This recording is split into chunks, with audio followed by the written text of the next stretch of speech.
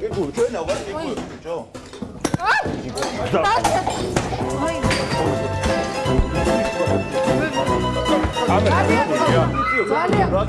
Yeah. What's up, Ogre and Gavin?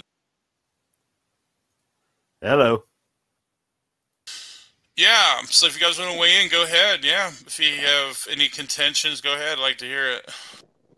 Well, I believe the phrase I'm supposed to say is there was no flood, right? Is that the correct wording? Yeah, that's the usual what we hear, yeah. All right, fantastic. Yeah, I mean, yeah, you know, as I'm sure you're aware, I got plenty of issues with the flood. I'm in here arguing it, you know, twice a week, it seems nowadays. I don't know what method you want to go by. As you know, I mainly focus on geology, so that's what I like to talk about, but I can try my hand at whatever, really, although I'm not going to back Richard's he who should not be named argument. I don't know that one, so. So, Ogre, I guess I was going to ask is, so what is your opinion? And you already told me you don't think there was like a global flood, right? I think what you said is more likely that a bunch of cultures had a event happen to them and wrote down a story that you would write about a flood. Like having a boat isn't a weird thing if you want to have a story that a flood survived. Yeah, and also 8 people too, which is, I mean, that's a very specific number. I don't think, I mean, why would all cultures say, oh, let's just agree upon all 8 people? And it just happens to be the biblical number. Well, so I think that's very unique too. Well, I know Redefine Living posted a ICR article about comparing flood accounts. And in that article, he cites the 8 people, for example, is not one of the things that's super common. Favored family is in the article, but that exact number isn't necessarily common because there's lots of one person or city of people. You know, there's a wide variety if you look at each individual story, you know.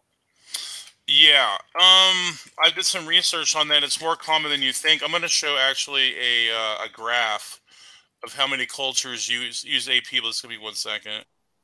The Greeks had 2. Japan didn't have a story of a global flood.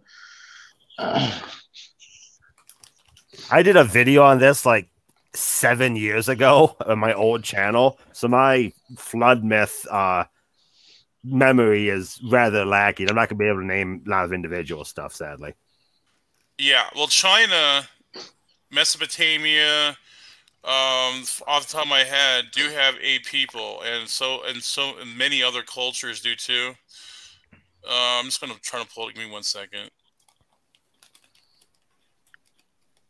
So I guess a phrase I would throw back at you is, are you saying that if any culture has 8, that's an argument for Noah's flood, or is there like a plus minus going on here?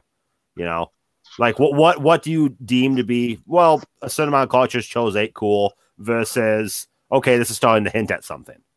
Because if it's only 4, that doesn't mean much, right? Right. No, I mean, yeah, there's more out there. I just don't know all of them per se. But well, yeah, if you get into, when you start finding so many similarities and the common things, you have to start wondering, where's the demarcation then of making it a myth and not a myth? And sure. Yeah, so I'm saying like there's more that supports a non-myth than a myth. So I guess I would stack them differently, right? Exactly 8 people. I think that's pretty interesting. If a lot of them shared that, something like it being a global flood to me is less interesting, because an ancient culture passing down this flood that got bigger and bigger and wrote down as a global flood, that I could see that happening versus 8 people being very specific. So, right. Yeah, I mean, to me, it's not. I'm not too concerned about whether what does that even mean worldwide? Does that mean one part of the land? I don't know. I think Yeah. just going off the assumption that it's written as a worldwide flood is best for conversation. That's an entire different subject, right? That's more of a theology or history subject. So. Yeah. I'm just saying. I mean, it's also harder to prove for a global flood to be true. Right. Again, what does that mean? The global scope, like the entire world being covered in water to the highest peak of the mountains. Okay. Yeah. So the entire world should have sediment layers like over a mile deep everywhere around the world, with fossils in them, right? Well, that's not what we find. Yeah. What do you mean it's not what we find? Wait, has a drastic variety. Wait. Hold everything. You don't see sediment layers over a mile deep everywhere around the world with fossils in them? Oh God, no. Is that what you said? The world's geology is incredibly varied from location to location. Some places you have sediment, some places you have metamorphic, some places you have igneous. There's different types of sediments. The word sediment is almost meaningless for the sake of conversation. What kind of sediment are you referring to? Do you know the percentages of igneous rock and sedimentary rock? I guess I could try looking it up. Off the top of my head, it's predominantly sedimentary.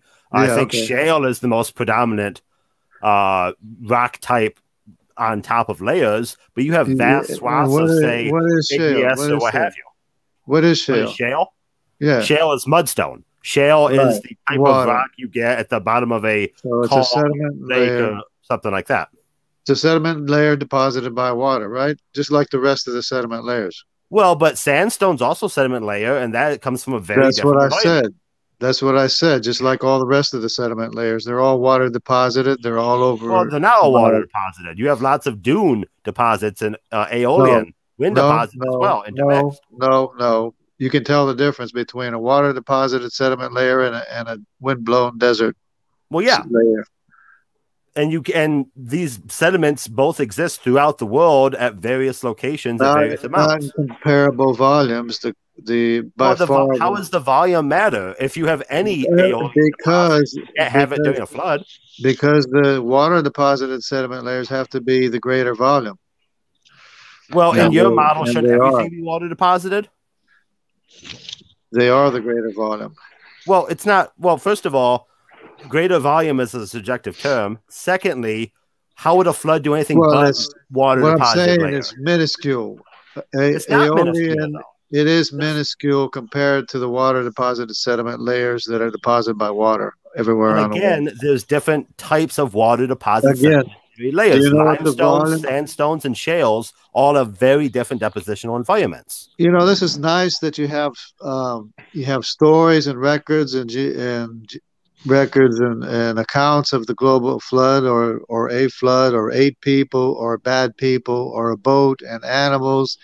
It's nice, and then all of a sudden you look at the geology and hey, we did have a global flood.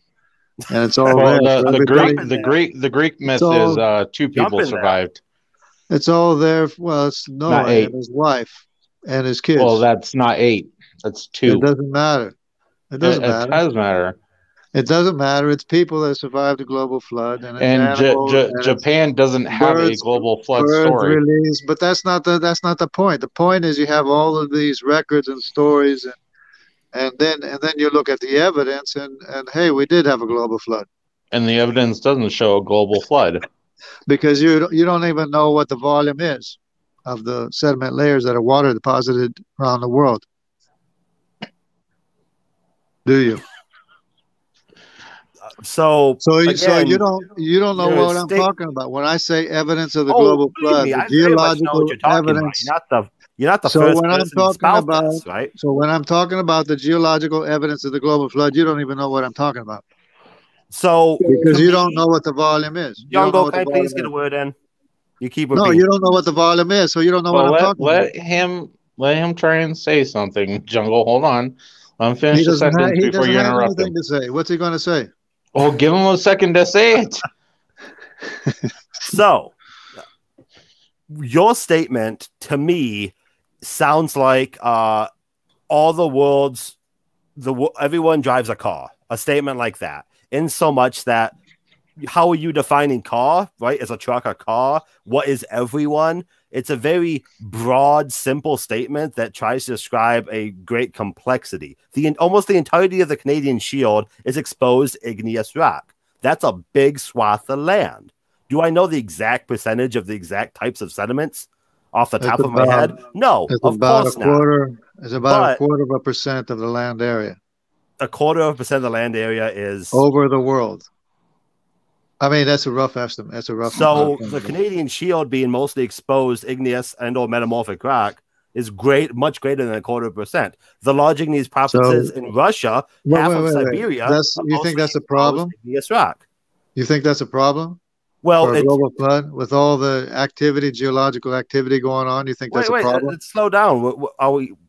You think that's a problem? Statement. Now you want to jump ship. You think the Rocky Mountains being pushed up so much that the igneous rock pokes through? You think that's a problem? Well, you have extrusive and intrusive igneous rock. Different grain sizes resulting from different rates of cooling, showing you if they're extrusive, intrusive. Intrusive has its own issues. And you think that's a problem? Has even greater issues. And you think that's a problem? Well, if you have a volcano erupting under a mountain like what we find, that's the thing I was looking for. No, I'm not talking about volcanoes. Then you have pillow. Then you have pillow lavas, which are indicative of underwater extrusive volcanoes. Right, but I'm not talking about. I'm not even talking about anything comparable to the volume of a volcano. A volcano is minuscule compared to the amount of sediment layers that are deposited around the world over a mile deep, everywhere on every continent. Again, I have to point out there's lots. They're called large igneous provinces. Like a third of Siberia is all volcanic remains. A third of Siberia. That's not nothing. That's like almost the size of China. And you think that's a problem? You keep jumping back and forth on me. Yes, that is a problem because this rock was it shows geologic activity. This rock was deposited not underwater. It's not deposited. It comes up. Igneous rock comes up from underneath. It's not deposited. Well, deposition is just the term you use in geology for rocks being laid down. Unless it's a volcano that spills out igneous rock. Yeah, exactly. So you have these large granitic plutons. That's not even what I'm talking about. When I'm talking about the sediment layers from the global flood, that's minuscule. Again, I have to disagree with you. I'm giving you examples. These sizes are not minuscule. I just told you what the percentage. And beyond that, the interbedding. If you look at I don't know what more than a quarter state or province you live in, but if you look at a geologic map of your area, it varies wildly in shapes and colors and stuff like that of the different depositional environments that there are. You're Sandstone, ignoring shales, limestones, chalks, it doesn't do away.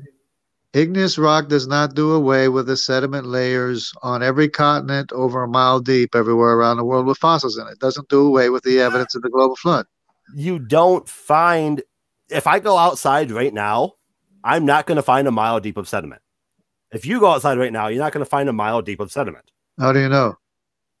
Well, I know because I live here. Isn't the continental shelf of the Atlantic Ocean, isn't that all mostly sediment layers? I'm sitting right on top of that. The continental shelf of the Atlantic Ocean? You know that shelf that goes out underneath the ocean. It extends for quite a ways into the Atlantic Ocean from the United States. Yeah, and then it drops in the abyssal plain, right? Yeah, and I'm sitting right on top of that, and that's all sedimentary rock layers. No, in New Jersey. Oh, okay. I think I know what you're saying now. It sits right on top of it. You think that Jersey is all Jersey Shore with sand? Is that what you think? That all the sand layers came from the Jersey Shore? What? I don't even understand your question. Well, what do you think? What do you think I'm talking about? I'm sitting right on top of the sediment layers deposited by the global flood. What do you want? So, and same thing with the pyramids of Egypt. Same thing with the pyramids What- all what- over the world. They're sitting on top of the Conversation sediment jumping layers. everywhere. They're sitting on top of the sediment layer. That's because the sediment layers are almost everywhere. It's over 75% of the land area, surface area. So this seems to be going in circles, but I'll repeat my main issue with your sentence. Your issue with your sentence is, one, you're using sediment as if it's sedimentary layer as if it's one thing, when it very much is not. There are like It's 20, six, 30 different types of sedimentary layers. it's 6 mega sequences or more. And two, Did you know what using that this is? Did you know mile what I deep just said? average, and it seems to me you're picturing that everything has a mile of sediment, quote unquote. Did you on top of understand it. what I just said about the mega sequences? six mega sequences, yeah. 6 mega sequences of sedimentary layers deposited around the world. And again, if we At go least. outside and we look at our local geology, we find a vast plethora of different types of integrated layers, ranging Over- in thickness from feet to hundreds of feet. Over 75% of the land area is sedimentary rock, over a mile deep, everywhere So, around the world. First time you said With it was the exception- 0.5, and now it's 75%. With the exception of what? With the exception of igneous rock that pokes up through the sedimentary layers. I'm chewing jelly beans right now. That's why I'm taking a bit to answer. I love jelly beans. I mean, you should expect on that sale. there be igneous rock poking up. It pokes up through in South America and Brazil. Rio You're is all confusing intrusive Rio- plutonic rock with extrusive Rio. volcanic rock. Pokes Rio- through is a pluton. That's where the rock cooled before It it had a doesn't chance make to the come out of the difference. It's igneous rock. Oh, it very much makes a pokes difference. up. It pokes up through in Rio. Rio, you see those big. You see the Sugar Lump Mountain. All those rocks. That's igneous rock, and the whole area is igneous rock like that. Same thing in China. China has the same kind of pillow rocks poking up through. But that's the exception. Pillow rocks. Yeah, well, I call it pillow. You, I you call it. speak in such generalities They're- about this stuff. They're like big pillows poking up through. Like the Sugarloaf. You know what the Sugarloaf Mountain is? You know the So statue you're where saying the Pillow, real and I don't statue think where, you're using. where Jesus is on top of the statue, on top of the mountain. That's igneous rock. Brazil? Brazil. That's igneous. That's igneous Yeah, rock. the Cristo Redeemer statue. whatever. Cristo Redentor. Yeah, there we Cristo go. Redentor. I know that from Civilization. Yeah. Okay. That's igneous rock. That's igneous rock. So what? So what? It doesn't take away the fact that everything else is sedimentary rock over a mile deep everywhere around the world. All right, you're just repeating yourself. I don't know how. I mean, that's Okay, because okay. it's not Ju- sinking jungle, into your jungle. head. The volume of the sediment layers is not sinking into your head. It's over 100 Because million. you're wrong, Jungle. That's the issue. I'm not wrong. It's over Yes, you are. 100. It's No, over it's not. 100 million cubic miles. You know what a cubic mile is? Yes, I 100 know what a million cubic cubic miles. Do you know what that volume is? That's what I'm talking about when I'm talking about evidence of the global flood. It's the erosion sediment layers are minuscule by comparison to the sediment layers of the global flood everywhere around the world, on every continent. So So you're doing a wrong. very good job of always Just admit talking. you're And I'm wrong trying to that- respond to you. Just which admit you're is- wrong that all the evidence of the No. global flood is on every continent around the world. Just admit it. No. That All right, all the sediment layers I'll be are honest all, here. This is they're not all enjoyable water conversation for deposited. me. Yeah, you just This is lose. how You it's just gonna lost. go all night. I'm not. Yeah, you just having lost. fun. Hold on. You just Let's lost, and let's there's move so on to many- something else You besides can't face it. the You can't rock face it because it's too much So, for your worldview to praise. accept. Praise. That there's a global So- flood. Hold on. Praise. So when did the Noah flood happen? Somewhere in BC. I don't know. You know what the Sumerian? You know the Sumerian civilization? Yeah. All right. You know what the Sumerian civilization, the Egyptian civilization, and the Chinese and the Hindu, they all started 5,000 years ago. I'll At the say around same that time. Yeah. They all have calendars that's when- 5,000 They all have calendars 5,000 years old. Yeah, that's when the major civilizations came together. Yes. What do you mean came together? That's when they spread out. Oh man. Whew. Hey, Ogre, can I ask you something? Yeah, who's asking? This is the Fifth Trumpet. How's it going? Hi. Hello. Hey there. Anyways, I got it. So, I'll see you guys. I'll be back maybe. All right, Jungle. Thanks for coming in, brother. so like you always hear, like they say, okay, the China has a flood story. Yeah. There was a huge flood in China. So, with your research and your background and what you've learned, was there a huge flood in China? Well, historically speaking, Well, yeah. There is evidence of a flood in China.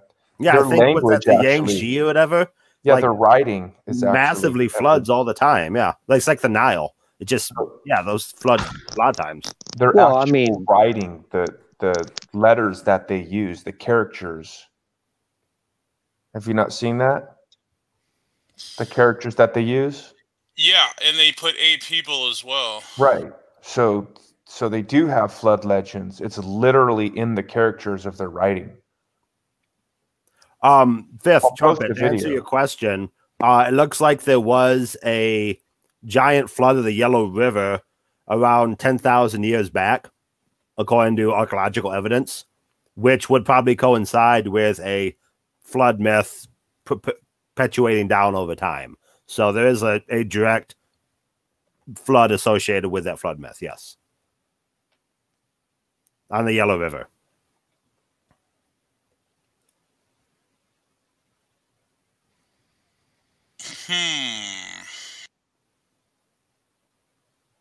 Yeah, well, I mean, there's an article here that says super flood, so I'm not sure, what that means, but there's definite historical data, though, that confirms you can call it a worldwide flood if you want, a major flood, call it a major flood, probably that.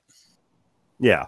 And again, I mean, I have to look at these things via, does this go or doesn't go against my worldview on the subject, right? And if something doesn't go against my worldview, well, then that's a reason to doubt it.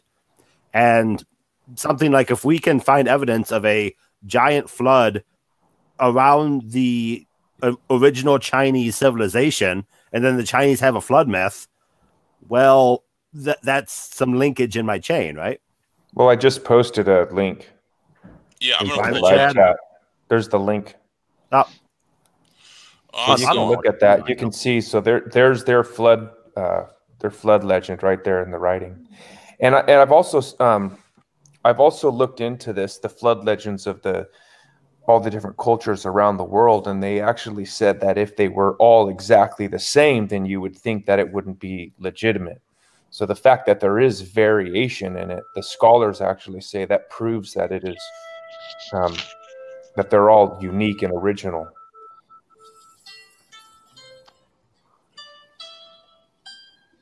that's a long video. Jeez. Yeah, I'll try to find a shorter one really quick. Actually, this looks familiar. I think I might have seen this before. That one looks like it has a lot of views, but let me try to find. There's a shorter one. Let me try to find it. That was just caught off the cuff. Give me a second. Yeah, that's cool. Yeah, man. I mean, it's pretty neat, though. I mean, if you think something is mythical, like a worldwide flood, whatever, but there's actual evidence for all this stuff. It's pretty cool. Well, there's evidence of people having floods in their area and it being so terrifying they make a story behind it. No, actually, So, I I guess- want to show that, actually. Here, hold on 1 second. Praise, to turn the story back on you, do you think if there wasn't a worldwide flood, but there was just a lot of local floods, that these cultures could make up flood myths? You think that's a reasonable assertion? They could Like make up at that something- basic level. Yeah. All right.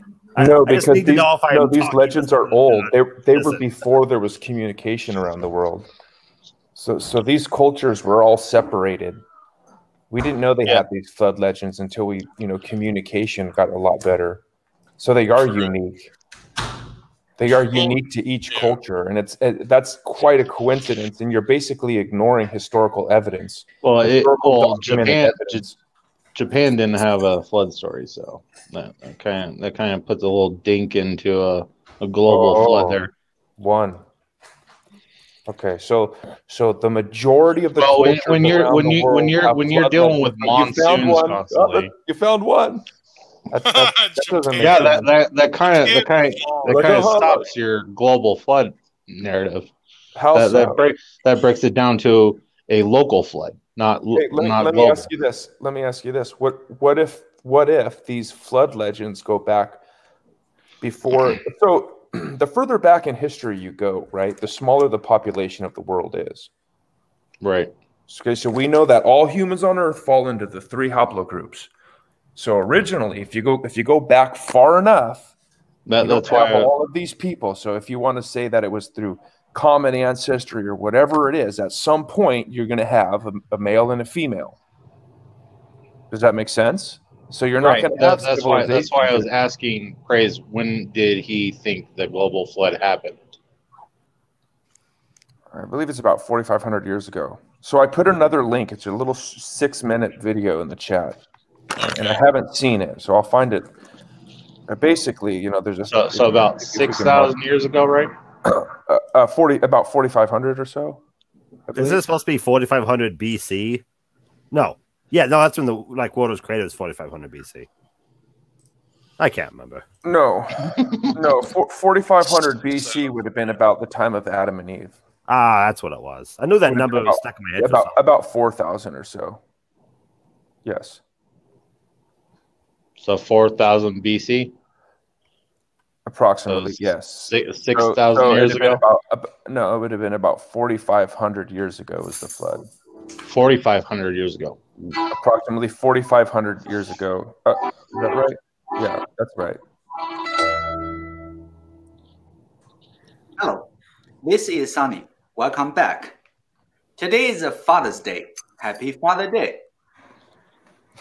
In my last 2 videos about story behind the Chinese characters, I talked about 2 characters, evil and endurance.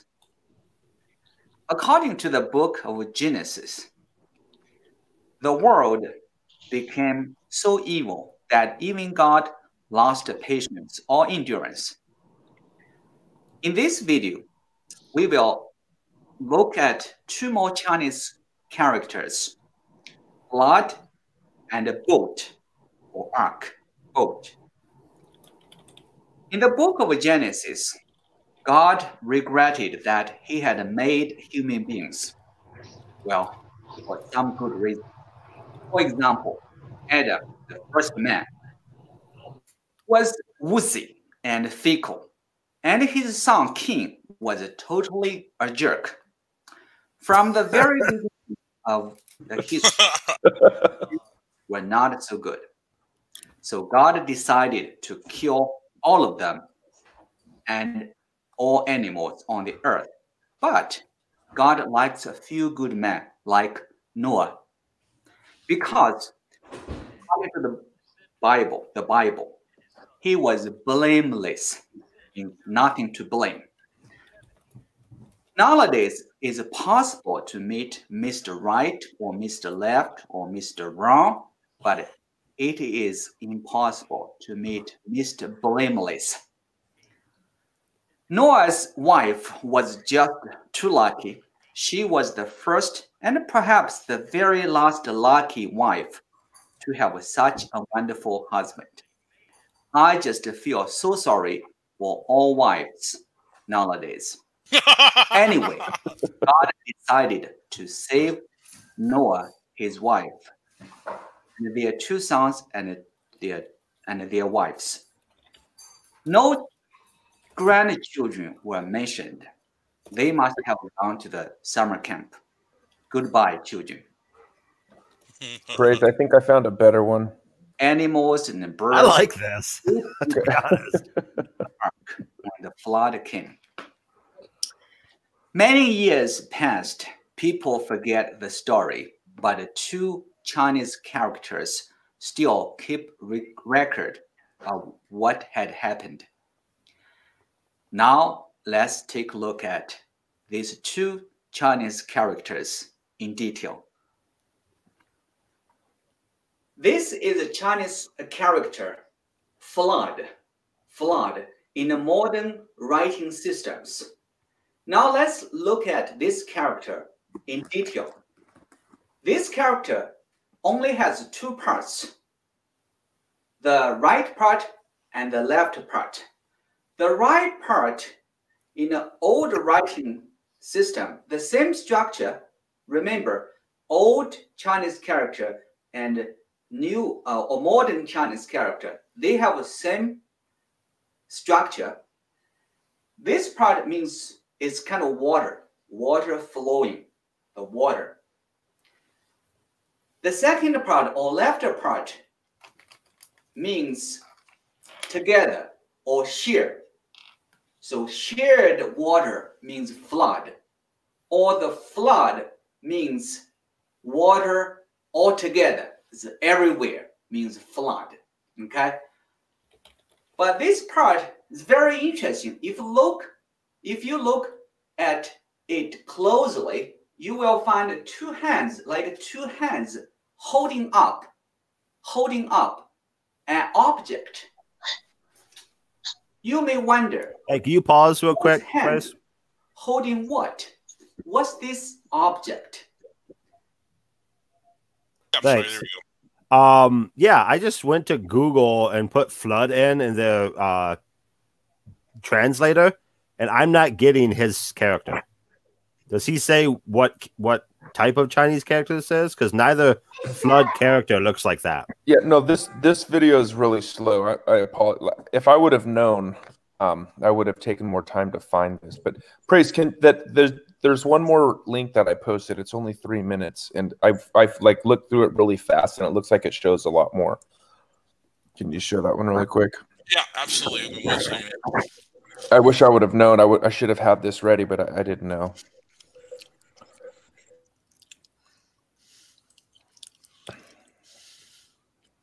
And I have links for all these things too. I don't know why I don't have a link for this. Do you get into these conversations often? No. Yes and no. In chats and things like that. Yeah, like on social medias. Yeah. I don't always go live though. Like. And we got Otangelo. Nice. What's up, Otangelo? Good to see you, brother.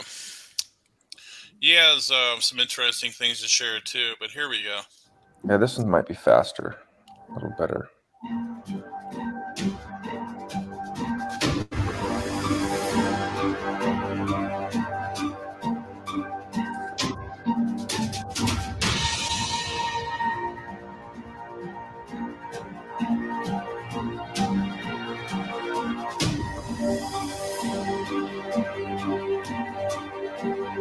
Can you pause that really quick? Can you go back to that last one? All right, can you pause it? Okay, so the other one that I've seen, there's a good one. I really need to find it where they actually talk through the commentary. But if you look at the word talk, you can see how it's assembled, right? So dust and breath is alive. And according to Genesis, God took the dust of the earth and he breathed life into it. Does that make sense? So that's how you get the word talk. Again, I got to point out, I go to Google Translate and it doesn't look like that. Well, there's probably more than one. That, I don't know how old it is. It's like the old. Well, they have simplified and traditional, and neither simplified nor traditional Chinese has to talk be that symbol. Is this ancient? Yeah, Chinese probably. Yeah, it's probably like an ancient form, like an original form. Like do you think it's going to be the modern one? Well, of course not. I can't help but want to verify this. Then I mean, well, isn't there many? I see you all the time, Org. So I'll find this out for you. I'll research it and I'll send you something. And then once you see it all verified, then you can just simply dismiss it all again. Well, I'm not going to do that. Don't accuse me of that. Well, I mean, here it is in front of you. I mean, you're just, you know, you can give me the benefit of the doubt at this time. You can go to YouTube. No, I'm not claiming you're the issue here. I'm simply pointing out that if I go to a Chinese translator, I type in breath or dust or something like that, I don't get his same characters. And I think that's a legitimate point. So if you go on YouTube and you type like Chinese letters proves global flood, you'll see a lot of classroom settings where they're actually teaching these, and it's like an ancient form of writing. But go ahead and let it play. Please.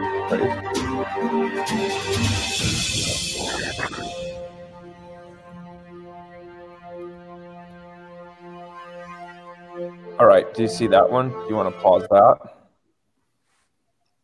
The first man. Do you see how they assemble that letter? Alive, dust, and man. God created man from the dust. All right, go ahead. I wish the other one had the commentary. I'll find it for you, Org. Yeah, because I'm trying to verify this video, and again, like I'm not. Yeah, I'll get you one. I'm not saying that you're trying to lie to me or anything. I'm not trying to accuse you of anything, but it's only fair for me to try to show this stuff, right? I mean, I can't. Yeah, no, that's fair enough, because we have you on live recorded saying this would be a chink in your chain. So I will verify it for you, and then we'll talk about it. Are you looking at Mandarin or Chinese or some other kind? I'm looking at. I pulled up Google Translate for traditional and simplified Chinese. Neither of them do this. I'm trying to find some sort of ancient Chinese list either, although I don't know if it'd be different from traditional. Historical, maybe. Yeah, try that. And yeah, then all I'm finding is like creationists saying that. If this stuff was common, it's a common word to be used, I wouldn't need to only find it from creationist literature, right? Well, not all of it is. Well, that's what I'm looking for. Something that isn't just, let me show you the word for boat, and then that's my entire page. I should be able to find man in ancient Chinese characters to verify it, because Google disagrees, and Google knows all. But Wiley, so does Wikipedia. He says, try looking up Shang Di. Shang Di was considered to be the supreme deity. I can do that. During the Shang dynasty, but during the Zhou dynasty. Yeah, leave that up so I can cut Shang Di. Oh, supreme deity. Oh, that's the language too, I assume. Or? Yeah, but that's still too young. You're about 1,000 years too young for to be 25 BCE. No, Shang Di seems to be the Chinese word for emperor or deity. It's not like a language. Yeah, but with the time periods that Wiley was showing was 1,000 years too young. Oh, we both don't like it. Okay. Yeah. I posted a couple of links about the 2500 BCE, so and what was going on during that time period.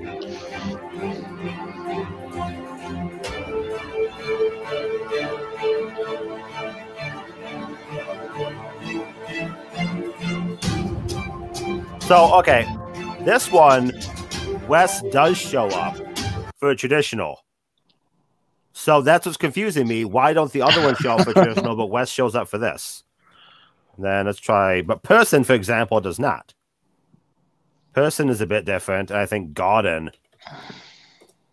Person and Garden are different, but West is. Or can you write and read Old English, like true Old English? Oh, 100%, yeah. Like Shakespearean? Oh, yeah, all the time. Pastime mine. No, of course not. I'm terrible at that. Okay, so if I were to say, hey, this is English, and show you something today, you'd be looking it up and saying, no, that's not English. And if we didn't understand that it was actually Old English, we'd kind of be in a quandary right now. I get what you're saying, here but we're looking at something that's dating back clearly to the time of the flood, right? And so we're trying to look at it on a modern Google, because how many people are searching this on Google? They're searching for modern characters. They're not looking for something that's old. So we might actually have to do a little bit of deeper research. And I'm willing to do that for you. That's what I'm saying. So my first response to that is, sure, that's very possible. This is Chinese that Google doesn't allow. That's possible. Secondly, it probably is more accurate, wouldn't you say? I have no idea the percentage on that. I don't know. I was about to look up how old traditional Chinese is. Did we use Old English? What was that? Like 200 years ago? You have problems reading. Yeah, Shakespeare wrote in a way that'd be very hard for me to read. I completely agree with that. And how long ago was that? Because we're talking thousands of years, not hundreds. So again, I will do the homework for you. I'll find it because I'm interested myself. Sure. I want to have an answer for this. But I still think it's a relevant point to say, like, for example, the West is the same. That is what the traditional Chinese word for West is. It looks like that character. Garden/enclosure is completely different. It's two characters, neither of which look like a square. It might be today, but if you look at the word West, it's showing you how they composed that, right? So you have one person, which is Adam, and he's in the garden. Again, garden is nothing like that. And person's, I guess, kind of close. I know a bit of katakana and hiragana. Your argument is equivocating a modern Google search with an ancient language, and that's the problem. Well, but you accept West, but you accept West as proof, but you don't accept the lack of garden as not proof. That's like saying, hey, we have modern letters that Shakespeare used. How come the words aren't still the same? I think that that this is a last defense here, saying, oh, Chinese, they don't have a legend, and I'm showing you, well, actually, no, they do, and it's their writing, and now you're kind of like you're like a damage control here. Okay, and I've given you a couple legitimate don't play those games, man. That's not necessary. I'm being completely reasonable in my problems. I've given you an Old English example, and we know that Google works off algorithms, and people probably aren't searching this very much. And I told you that I would do the homework, so I don't understand why you're still, fighting against this. I'm we know what it implies. I'm voicing my concerns with what's being talked about here. This is supposed to be a discussion. It sounds like you want me to just shut up and take it. No, I do, but I'm not saying that. Thanks. At least you're being honest. Is anyone hearing my sound? Hello. Yeah, we got you. Oh, cool. Hey, I just put a link in the chat, and it's off Wikipedia, and it just details all of the flood accounts, historical flood accounts according to their countries, and there's three for China. And according to a young Earth creation timeline, the flood occurred approximately 2344 BC.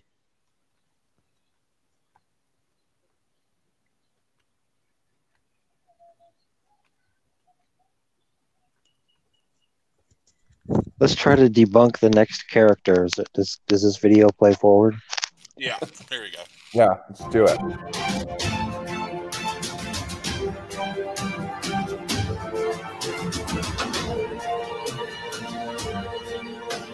Let's try as hard as we can to debunk this because we really don't want it to be true. Don't do that, man. That's not fair. So Chinese language goes back, earliest known origins of 6,000 years. That's kind of Old Chinese, maybe that's going to give us what we want.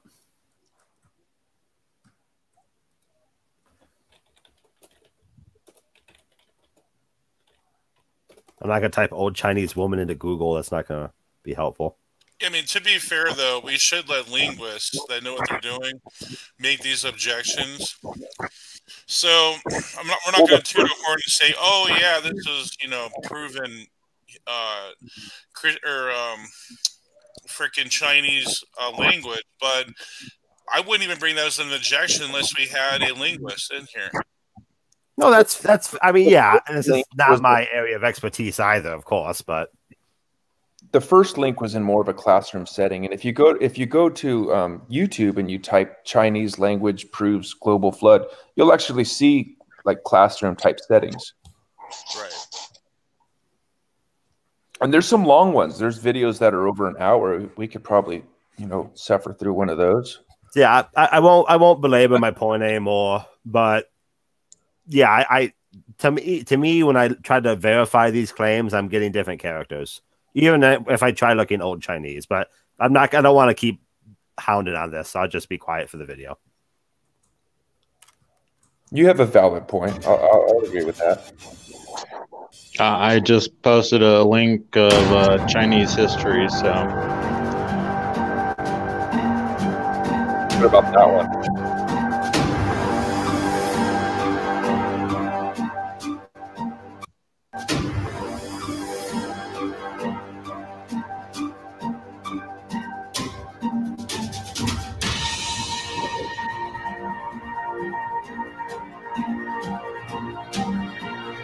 Praise, you got Mr. Lizard in the backstage.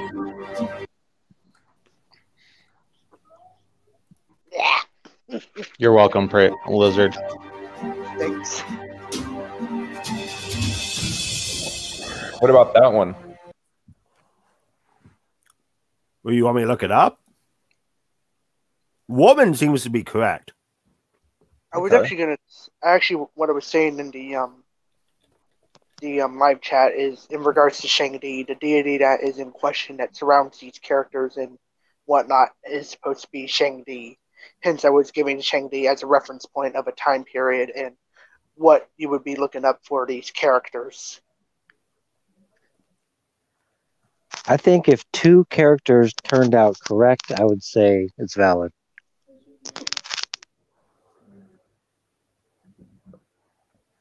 Okay. So what about that word covet or desire? So yeah, two trees, kind of. The Wiktionary page is ridiculous. That seems to be the word for like jungle or forest or something like that. The previous slide they gave though had desire on it as well, and I don't think that was the same character. I don't understand their. Yeah, it looks like this word's more for like forest than just two trees. Because I wouldn't call two trees a forest. Yeah, when translating languages from like China or Japan, it gets kind of blurry. Because one word, just say in Japanese, for example, the word for yokai can be translated in multiple different ways as demon, monster, angel, or other things like that. So do our words change meaning? Well, I'm talking about like when we were translating them to English, it gets very blurry within regards to Chinese because at one point in time when people were translating the word yokai into English, they were translating it as goblin for some reason, even though that's not what it meant. Yeah, no, I'm agreeing with you, but I'm also saying that sometimes things will take on a different meaning. You know, like what this symbol for trees, it could mean forest today. It could have meant trees, but there's two trees. Sure. You know what I'm saying? Words change. I mean, what did they used to call a cigarette? I won't even use that word now. Yeah. Right? You understand what I'm saying? Well, when I was a kid, we watched the Flintstones, and what was it, the Flintstones? And so what would they would have? They'd say you'll have a gay old time. That means something totally different today. I just watched White Christmas, and they were they were saying gay and the old meaning all over the place. Yeah, it's interesting. So that's a fair point. Would you agree? Sure. And I guess I guess I'd have to go back to Praise's point that we all just kind of have to go off whatever the internet tells us for these conversations. No, I'm agreeing with you, Work. I think that you have a valid. I think that you have a valid point, and I'm just trying to bring up another valid point that things That's change. cool. Things change, meanings change, languages change. Yeah, so I completely agree. Okay. Well, yeah, and also when you're dealing with like what Lizard was saying, that it could have multiple different meanings behind it. Of the what word. about the word chick? You know, that has multiple meanings. Right. But I mean, how many meanings does the F word take on in our society? Right, but that it's not really helping your trying to prove that China had a global flood. Well, not even within I think that you're being really translated different ways. But the reason I also brought it up is because it is an example of us taking languages from the Orient and translating it falsely, because that's not actually what you're supposed to translate it as. And I was just giving an example. Yeah. All right. But go ahead. Like I said, there's a video. I will find it. I saw this. Someone shared it like a long time ago. It was a short and sweet, and they went through each one of these things and put it together. It was really good. So can we? Do you want to keep going? Want to play it? Yeah. Here we go.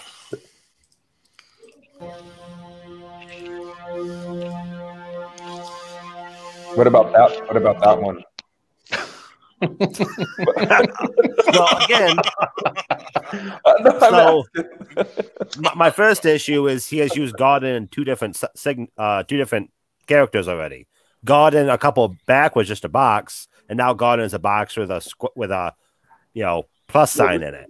Well, there's something in the garden, right? So if garden is a box, I'm just making it up as I go. I really don't know. But if garden is the box,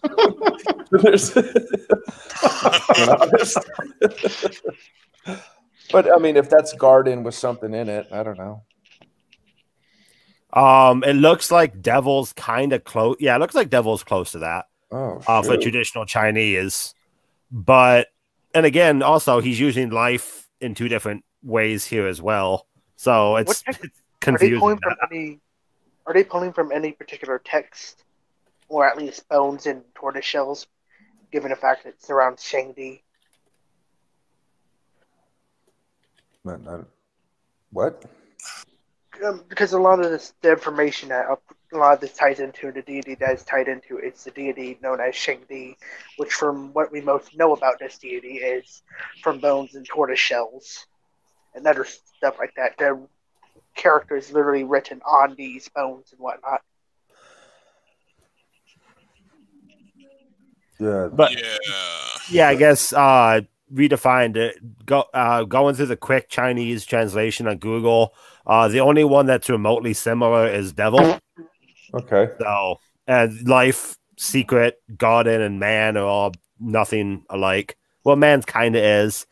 And why would the word devil be similar? And the word devil is composed of certain characters, and so here we have a lineup of what those characters could be. Well, I mean, we also do have another way, even though we say it as devil and Satan in our modern language. There's also other ways to render ours version. Hence, you can render it as, some people say, of course, think of devil as a demon, of course. But then also you have adversary and accuser. Both are also English words we have in the English. And plus they wouldn't know who Satan was back then, because Christianity wasn't around. Redefined. To go to your point exactly. Let me address that red thing in 1 second. I'm sorry. Sure. Go ahead, Org. To go to your point exactly, the only one of those five that's very close is devil. Life, secret, and garden look nothing like that in traditional Chinese, according to Google. And man is a stretch. Okay. So you can't say they're added together to form that when each of the components is wrong. Okay. So, Red Fang, if we are going to address the Bible on the Bible's terms and not strawman it, the further back in history we go, the greater the knowledge of these events would have been, right? To the point where someone is just like first generation after the flood. So when you say that these people didn't have a knowledge of these things, it would actually be the opposite. Actually, if you actually looked at the timeline that I posted, China goes way farther back than than 2500 BC. So Yeah, so I mean, we can go into the dating methods and we can go down that road if you want. But even just if I were to say, all right, I'm not even going to argue with that. All of these. Well, and there was no pause in their timeline. Okay, there's are things like in the Egyptian cultures where we were calculating these histories based on the different rulers of the time, and then we realized that these rulers sometimes would overlap, and so that just totally changed all of the timelines as we knew it. So, you know, if we can assume today, if you want to call something it's hard to call something a fact, because if it changes, then it was never a fact to begin with. So you have to be careful with that. But so let me just say, I don't even want to argue with that, and I'll say, all right, fine, you can go back 10,000 years. I mean, you really think that your last common ancestor was what, 200,000 years ago, and they lived in caves, and there's no record of languages, there's no record of writing, there's no records of civilizations for 200,000 years, and then all of a sudden, in the last 10,000 years, you know, something happened, and all of a sudden our brains just started working, and we started farming and building, you know, cities. And I mean, come on, that's just nonsense. That doesn't even make sense. Yes, just like you believe that there was a global flood that happened 4,000 years ago, when China never was affected by this global flood because their history kept on going on. So 100,000 years with no evidence of anything. Sam, but okay, but hey, believe what you want. So we'll just keep moving forward. Sam. Yes. Can you hear me? I can hear you, Gavin. Sam, I just put a link in the chat, and it lists the countries that have got worldwide flood stories, and China is listed, and it's actually got 3 flood stories out of China. One's called Yu the Great. Then it's got Nuwa, and it's a U with 2 dots over the U, a W and an A, and then there's just what's called the Great Flood of China. All right. So China has got flood. Well, no one's not. So this what we're looking at right now. It is a good evidence. The reason why that we're struggling with it is because I had to find this on the fly. I didn't have it saved. But again, I will do my homework. I will find the right video, and I will answer your questions, and I'll put something together. So next time we have this conversation, then we'll try to find some other reasons to dismiss it. Yeah, I mean, don't you think every atheist in frickin' town would be on creationists if they were lying about this? So I'm just saying. Yeah, I mean, those articles would probably show up. Or they're just bored having this discussion. Are we reasonably settled though about the approximate date of the flood? Yeah, I'd say we'll all agree with that. I'd say, Gavin. Okay, cool. By the way, for the video titles they posted in the private chat. I'm not sure about the second one, but I know the first one is one that ties into these, you know, characters, and where I first heard of some of this information from. Like I said, if you're gonna find anything on any of this information, I guess just look up Shang Di and the Chinese characters and scripts surrounding him. Who is Shang Di? You said that's like a mythical character. It's basically the deity that has been tied into these characters and whatnot. And when I say characters, I don't mean like human characters. You're talking about like Chinese characters. I guess you would consider it a false god unless you're going by what these. Yeah, Wait, I wasn't finished. Unless you're going by what these Chinese people are promoting these Chinese characters are saying, and then you're basically saying that it is the God, El Shaddai, Yahweh, whatever you want to say. Yeah, so these characters are directly correlated to the biblical flood event. So I don't know how Shang Di would help, but you're welcome to go ahead and do that research yourself. No, the reason I'm bringing it up, because when I first heard about the whole Chinese characters and whatnot, it was because it was surrounding the Chinese deity known as Shang Di. Yeah, I understand that.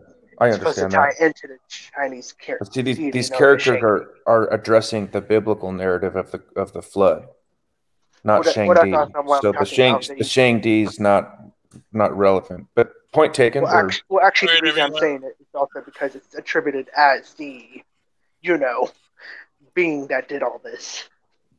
All right, so now everyone just listen for 30 seconds. Good stuff. Here we go. Written record of Noah's flood predating Moses can be found in ancient Chinese writing. Chinese is a picture-based language, and it is common for smaller symbols to be combined to make other words. For example, here's the word for large boat, made up of the symbols for vessel, the number 8, and people.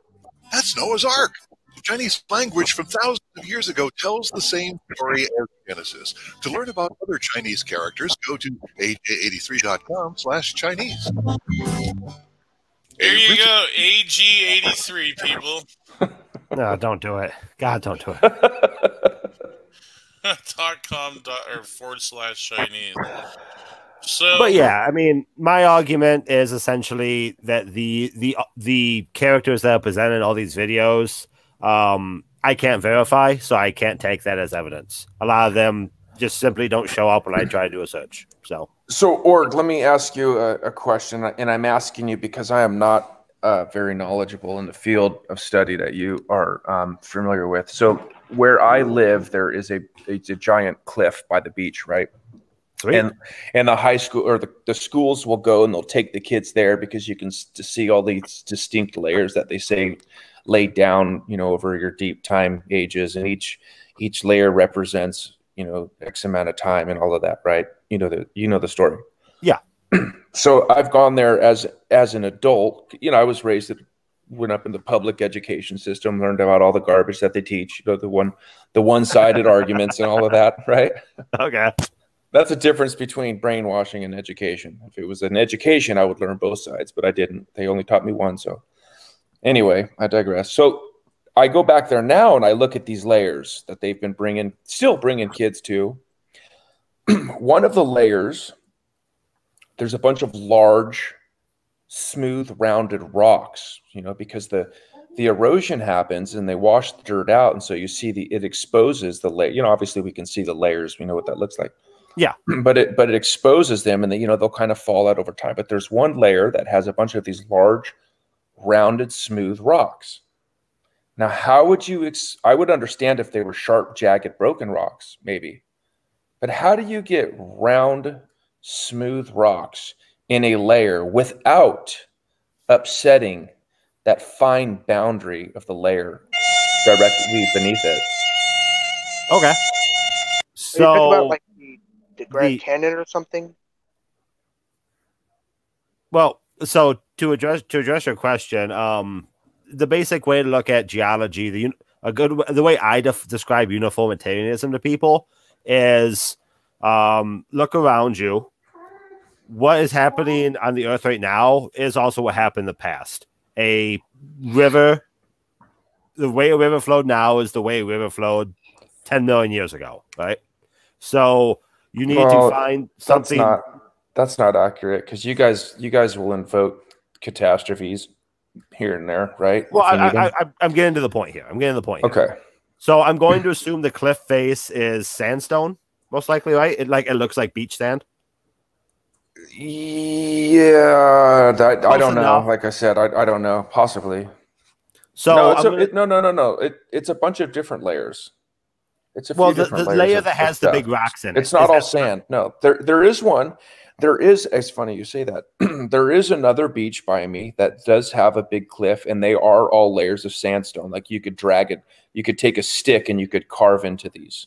Yeah. Okay, so the one that I'm talking about, you could not do that. There's layers of rock.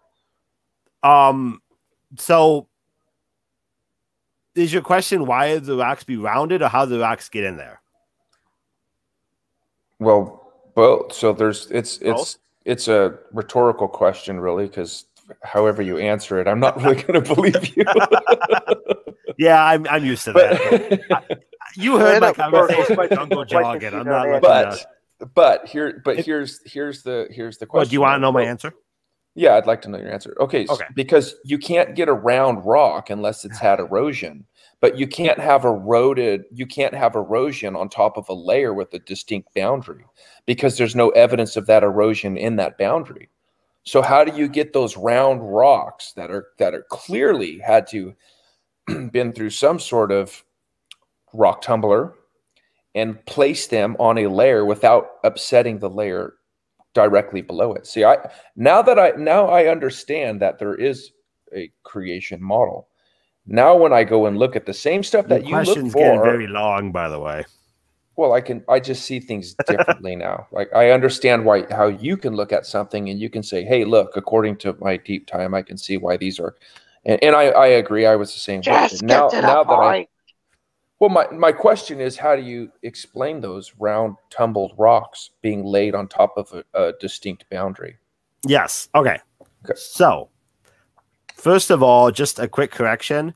Weathering is doing damage to something. Erosion's just moving it. So you would say the rock was weathered, not eroded. Well, it had to get there also, right? Unless it rained rocks. Well, the rounding of it is a weathering process, not an erosion process. Erosion is just how something moves. That's it. Well, right. But besides that, to clarify, when you have weathering, you have erosion somewhere because you can't have rain not running off, right? That has to go somewhere. How do you have one without the other? They're separate things. You can weather something without eroding it, and you can erode something without weathering it. But you are correct. They also can happen simultaneously. Yeah, it's like a wheel and a rim, right? You kind of need them both. They're separate, but you need them both. A good example of them happening simultaneously would be, say, moving water. If you go to a river or a stream, all the rocks in the stream are going to be very rounded because, just as you said, the water is slowly tumbling the rocks are being hit abrasively with the rest of the seabed and slowly rounding them. That's it's called sphericity in the rocks. Okay, I'm not trying to interrupt you. I'm going to give you a little bit more information. Me, by the way. I'm sorry? You're doing a very poor job of not interrupting me. Sorry. Well, okay, but these rocks are, I don't mean the tops are rounded and the bottoms are flat. I mean, they look like they've gone through a tumbler. They look like spheres, right? Yeah, like you could roll them. They're round. So yeah, like bowling balls. Yeah, pool balls. Yeah, there we go. Yeah, no, that's exactly something that happens. And there's a way to look at sediments, which is not only sphericity or how rounded it is, but also oblongness, which is a skipping stone. You want it to be very flat and large, right? Whereas like oblong coin. Yeah, exactly. Like those things that squish the coins. And different sedimentary environments will give you oblong versus spherical. If something has a long time, if it's a very slow moving current, like a really slow trickling stream, where the rock's not going to be pushed up a lot, but stuff's going to rub against the top of it, that gives you a very oblong rock because the rock isn't tumbling against stuff is tumbling against it, like a sandpaper effect. Whereas if it's a stronger current, you're going to get more spherical rocks because the rock itself is going to be moving and different parts of it are going to be hitting sediments and stones and what have you. Yeah, so there's no way that you can have that process that you just described without also erosion. You can't have so much. No, I wasn't trying to make the argument that it wasn't. I was just correcting you. Erosion doesn't break stuff. Erosion is moving stuff. Weathering is breaking stuff. Sure. It's a technical thing. It's irrelevant, really. So these rounded rocks. So do you have a dog by any chance? I currently have cats, lots of them. Have you had dogs? Okay, so did your dog used to go out and poop in the backyard? We trained her to use the toilet, but I've seen dogs poop. What? So when our dog goes and poops in the backyard and it rains, right? The rain will knock that poop down like a pyramid. Yeah. It doesn't round the bottom of it because it's sitting on the ground. So when you have these rocks that have looked like they've gone through a tumbler, I don't believe that you can have a round rock at the result of a rock. If I have a big, huge rock and I set it on the ground and I turn my hose on it for 10,000 years, the top of it will round and the top will become smooth. I can see that, but there's no way it's going to end up looking like Like if I dropped some silly putty from up high and I dropped it on the ground, the bottom would be flat. The top would be round. So this goes to what I was saying initially. Let me collect my thoughts here real quick. First of all, this is the conversation about something being oblong versus spheroidal, right? What your description of the hose, that's when the rock wouldn't be moving, so only one side of it would be getting that sandpaper effect. That is correct. Right. However, if the rock itself is caught in the current because the current's large enough or the rock is small enough that the current will move, different parts, different sides of the three-dimensional object will be eroded, and over time that will average to a more spherical look. And a good example of this is go to the end of any medium-sized creek or river. You're going to see a lot of rocks that have a very spheroidal shape to them at the ends of those because they've traveled the entire length of that waterway and have been deposited in the delta, what have you, and they have that round shape to them. Okay. That makes sense. I'll agree with that. Now here's the problem, okay? Based on what you just said, we have these round rocks that are inner layer that, according to what you just said, which what we would observe, right? It would have to be somewhat of a violent scenario that would have to round these rocks and move them. Like you said, they had to be moved. Now here's the magic. You have to do that without upsetting the layer directly below it. And that's a thin layer. Do you see the problem? You can't have this process that you just described taking place without upsetting the layer underneath. That's nonsense. You can't have that. You'll never convince me that that can happen. And so my example or my next question would be, well, don't jump to the next question. Let me answer what you just said. Okay. Yeah, go ahead. So, am I going to convince you? No, I don't think I'm going to convince Gavin. I don't think I'm going to convince Praise, right? I'm not here to convince you guys. I'm not an anti-theist. I believe what you want, right? I've been there. Done that. But to answer your question, how would I explain that process? I would explain how that rock got into that sediment the exact same way I explained to you how that rock rounded, in the sense that that rock was in an environment that was the erosional factor was strong enough to carry it to that sphericity, to that particular geometric shape. But after it hit that shape, it stopped moving long enough for the sediment to build around it. And we have evidence of this because if you dig into a riverbed, you will find rocks below the riverbed that have these shapes to them. What's the assumption there? That rock will stay there and it would grow up. The sediment would grow on top of it. But what's the assumption in your riverbed analogy? What's the assumption? Well, there's no assumption. Dig into a riverbed, you will find rocks. There is. Right. But you're assuming those rocks got there according to your processes. You're assuming. You'll never know because you didn't see. But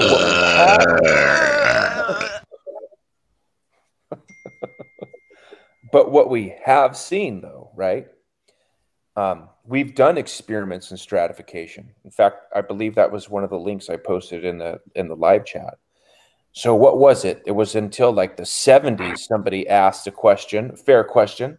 Have we ever done experiments with stratification? And the answer was no. So this whole model that you've learned was constructed without any experimental observational evidence. And so when we do, though, see things happen in nature, right, like the Mount St. Helens eruption, we can actually observe these layers that were said to have taken these deep amounts of time. We can observe them getting laid down really fast, instantly. And from our experiments in stratification, that's the only way we know that they can be laid down, is with water. So the fact that we have these layers all around the world, as Jungle Jargon was talking about, knowing that they have to be laid down water based on observable evidence, they have to get laid down rather quickly. So I guess now we have to decide, are we going to believe the observable evidence, or are we going to believe the theory that was constructed before any observable evidence and testing was done? So again, you're saying like what sounds like a question, and then you're continuing on, and you're not letting me address the question as said.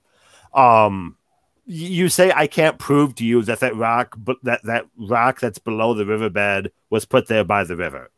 You can no. With the time process, according to your model. So right? are you referring directly to my example of dig into a riverbed, you find rocks underneath the river? Are you referring directly to that example? We're assuming the process, the time process, the layers. Let me try to give an example. What about you the kept river? going so far, I didn't know what you were referring to anymore. I'm just going for it. I'm sorry. It's kind of hard to have a conversation. Or let's say I truck in about a foot of dirt in my backyard and I compact it, right?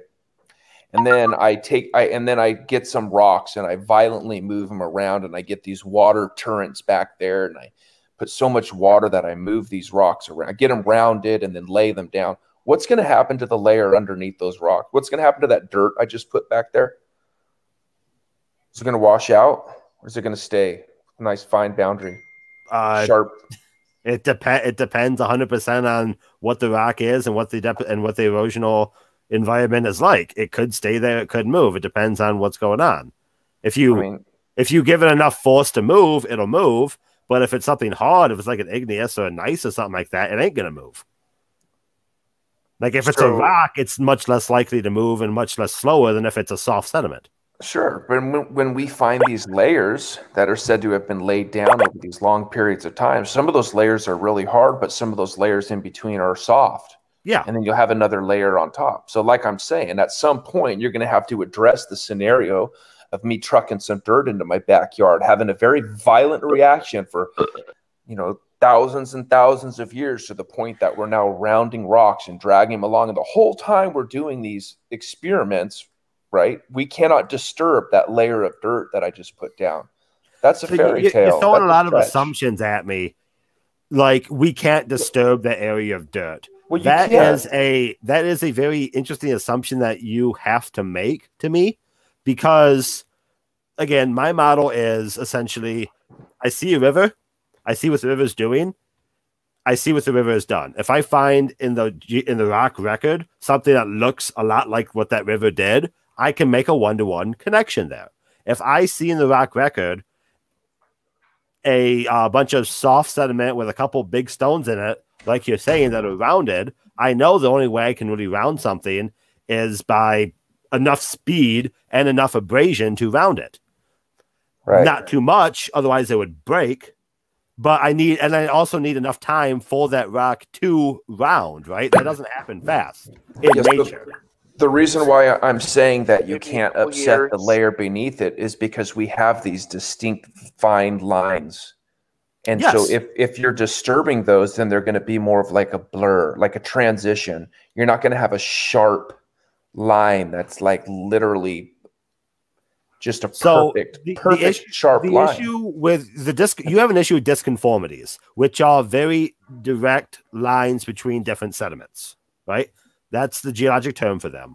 And what I don't think you're allowing is, one, for a lack of deposition or erosion. There's plenty of places in the world right now that water isn't being eroded out and something isn't being deposited, right? If it rains in your backyard, but the sediment and the soil don't go anywhere, though the water goes into the ground, you're not eroding anything. The water is still staying there. So if you have a situation where a river is flowing, the river dries up, and then something else comes in, starts depositing on top of that, you're wanting there to be a lot of digging into the riverbed to destroy it. But that's not necessarily what would happen. If a lake comes in and a beach comes in, starts depositing a sandstone on top of that river, say because the lake is expanding, and what was once river is now beach, producing a sandstone, you're not necessarily going to have to disrupt the soil sediment to get that sand. And especially when it all collapses down under pressure to go from a sediment to a sedimentary rock, when it takes that required pressure to do that cementation of those matrices, when that happens, you can get those fine layers because you have a time period between the deposition of the two. Sure, some of the river layer could have been cut off. I see no problem with that. The sequence you're looking at does not have to be the entirety of the sequence as it was initially deposited. Okay, so time is not your friend though in this, because what happens with time? Things grow. Are you looking for a song lyric? Animals dig holes in it. Okay, yeah, we have evidence of that too. You can find animal tracks and not shale layers and stuff like that. Like roots would dig holes and the roots would rot out. Yes. I mean, that would be this. That would be not the. That would be like the standard. That wouldn't be something that we just, oh wow, look, we found this. This is kind of neat. I mean, they would be everywhere. Well, the problem with what landscape do you? What land? The problem with that argument is you're expecting the root tracks to be preserved under the deposition, because a sand doesn't just become sandstone. It requires compaction. You need to bury sand in order for it to harden to become sandstone for the liquid and stuff to be pushed out, right? Okay, so that compaction destroys a lot of what you're talking about. Whereas where it doesn't are unique and cool. The problem that I have though is when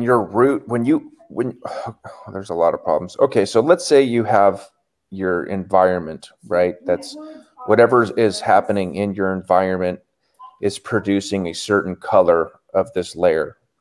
And then overnight, whatever's producing that color just changes. And now all of a sudden you have a full different material, full different color. And so what happens in the environment that's going on for thousands of years producing this layer, and then overnight something changes, and all of a sudden for the next thousands of years it produces this layer.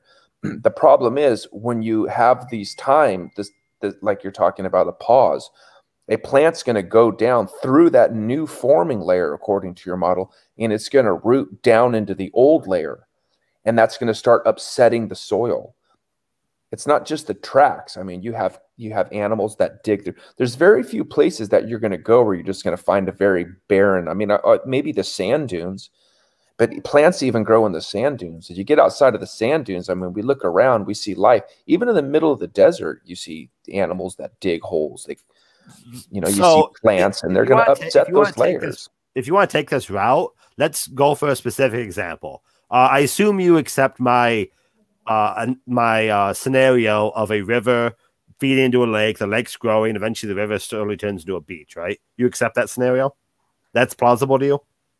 So you're saying that there's a riverbed feeding an area, and the area eventually turns into a lake. Yeah, but let's say it goes to beach first, right? A river's going in, and then the river dries up for some reason, but the lake continues to grow, and the river is overtaken by a beach zone.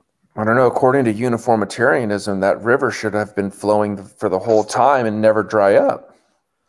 But all right, we'll go ahead. We'll go ahead for the sake of argument. All right. So if we use that argument, explain in that scenario what's going on with your roots, with your animals. Why is the soil? Sure. Why does the river soil have to be disturbed in a way that we can see once it's deposited and turned into sedimentary rock? Sure. I think I have an excellent example that we can all go out. If we go out into nature, what are we going to find? What are we going to find next to those rivers?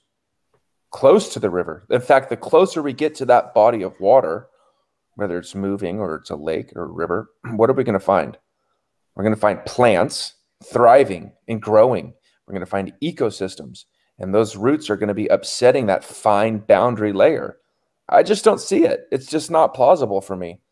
You can't get those sharp layers any other way than a flood. They have to be laid down quick. There's no explanation for these sharp, fine layers.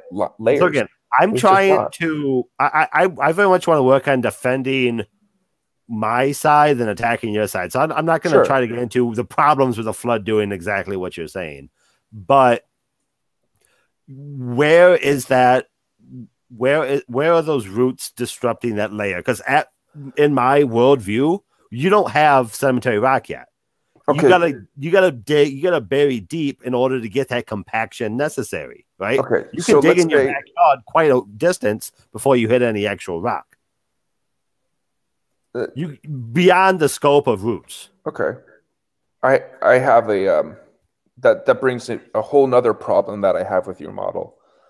But I'll hold off onto that. But let me try to answer your model, your scenario. So these layers are laid down thousands of years. So something in an environment happens for thousands of years, and then immediately overnight it changes, and that causes a different layer, different composition of materials, different color, all of that I stuff. didn't say overnight. Well, it has to happen quick because you've got these these layers are so perfectly flat, and like anyway, what do you want, a week? You want a year? You can't have a year. What's the a location disconformity? again? So because that next layer Sam, starts to build. let me answer your question, please. Okay. Sam, a disconformity simply means a point where deposition stopped. Whatever was forming the lower layer stopped forming that. Right. And then whatever formed the upper layer started forming that. The amount of time between those two, you can't necessarily know. Well, however, here's why I say that we do know. Because the first time it rains, what's going to happen to that quarter inch of new material, or an eighth of an inch or a 16th of an inch? You got this new layer that's starting. You got like a 16th of an inch, and then, oh my gosh, El Nino comes along, washes that whole layer again. And during that time, you have these plants that are growing, and they're taking root. So as your new layer is growing, it's getting destroyed by all the life, all the plants, by the rain, by the road. So you can't get that distinct boundary. You just can't. I just don't see it. There's no way. Plants in the river? Again, I'm trying to figure out a way to explain my process, because what you're describing as my process is not sounding like my process to me, right? I'm not trying to accuse you of straw manning, but I don't think you understand my argument very well. But no, so I was actually going to ask. I do. The, in question of the, location that you're referring to. What's the place that you're referring to, and what, I guess, best way to put it, formation are you referring to? He doesn't need to say. You can just look up like Yellowstone. Right, and you have sandstones and shales stacked on top of it. In particular, the one he's referring to. You know what I mean? To look at what the rocks actually, well, at least the layers look like. When your old layer ends and that new layer begins, immediately time is a problem, because you're going to have plants growing that are going to upset that fine boundary. You're going to have water erosion carrying that new layer away. So immediately when that old layer stops and that new layer begins, immediately time is your enemy. So I posted a picture of an example that we're talking about here, where the white, I believe, is going to be a shale, and then the red is going to be, the red is a shale and the white is a sandstone, right? And you're saying that by the time that sandstone started forming, all that shale should have been washed away? Is that your argument? I posted. No, I'm saying that something in your environment changes, which ends the old layer and begins the new layer. Yes. Okay. Shale comes from mud, sandstone comes from sand. Okay, so that new layer starts forming, right? Yes. Okay, so does that layer lay down, like, how fast does that layer grow? Well, it depends on the sandstone. I mean, beach can grow over the course of hundreds of years. Okay, so immediately when that new layer starts forming, does it ever rain? Ever? I would assume, sure. So what's going to happen to that new layer that's starting to form? Where's it going to go when it rains? It rains on beaches, but we still have beaches. I don't get your question. But that's sand. That's different. And actually, that's not even accurate, because you can a storm can remove a beach, and one storm can remove a beach, and one storm can bring it back. I live by the beach. I see it. Like they just washed away a whole parking lot because the freaking coastal commission wouldn't let them put rocks out there. And the federal government had to get involved because it was about to wash out the train tracks. And intermittently, another storm would come and put the beach back.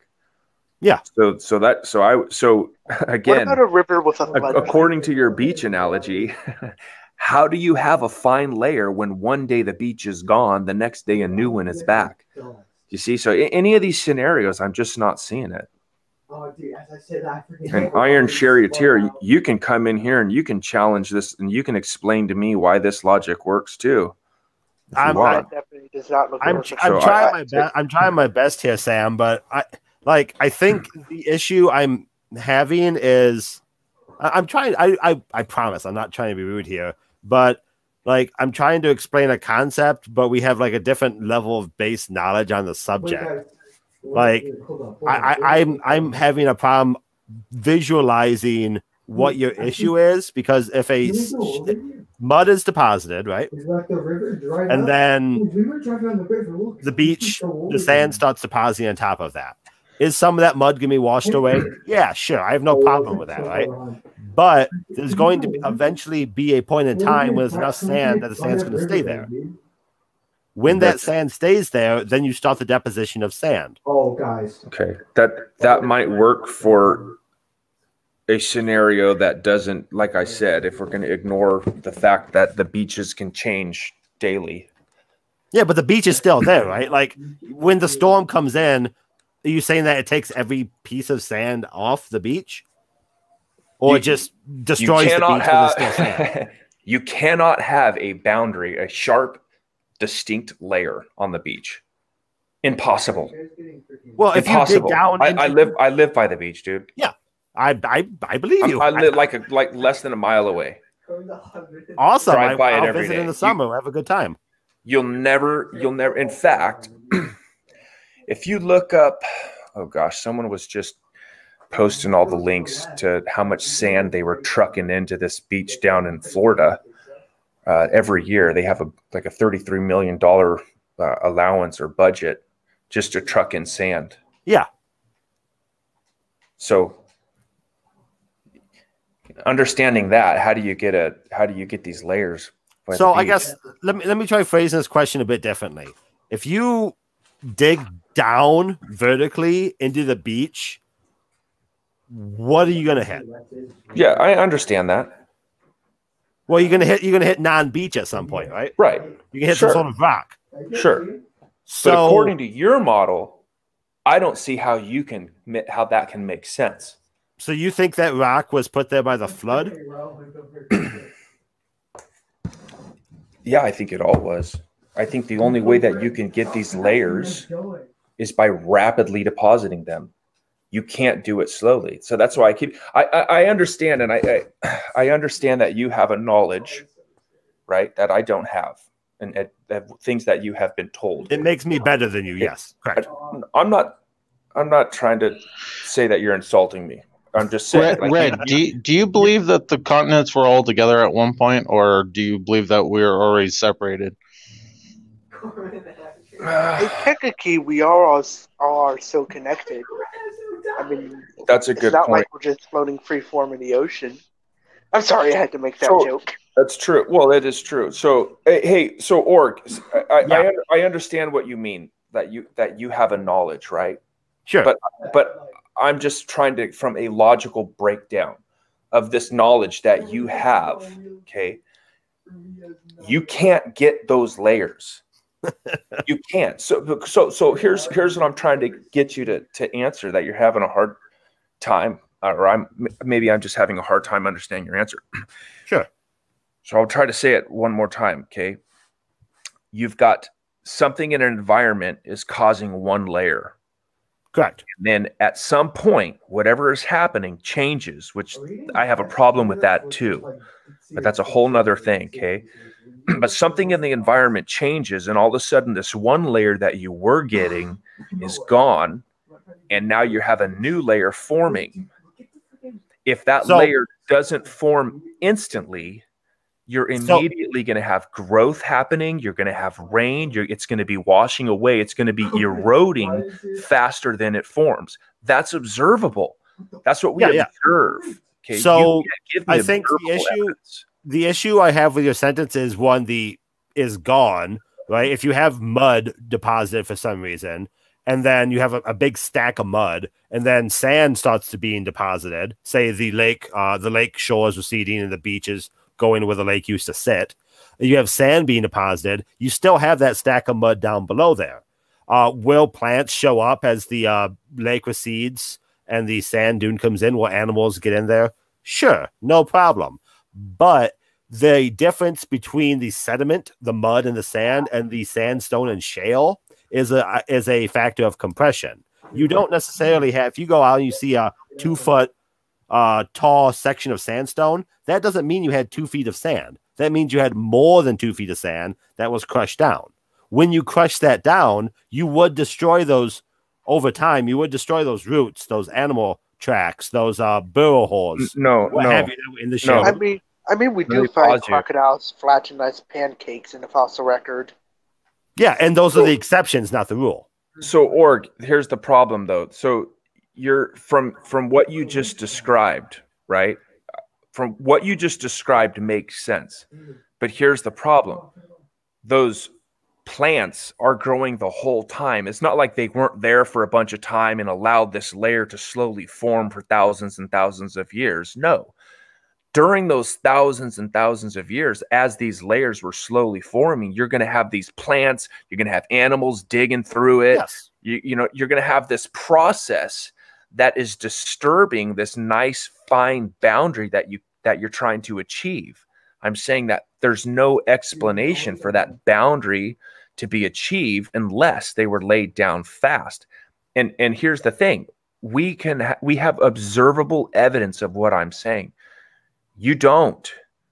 Okay, tell me I'm wrong. Okay, so look, when Mount St. Helens erupted, what happened? We watched these layers lay down really fast. That's the only way they can form. We have experiments in stratification. So I understand that you have a theory that you learned in school. That's fine, and I understand that I don't have that kind of knowledge. But based on the observable evidence, you cannot get these layers to lay down and have distinct boundaries with this long time allowance. It just isn't going to happen.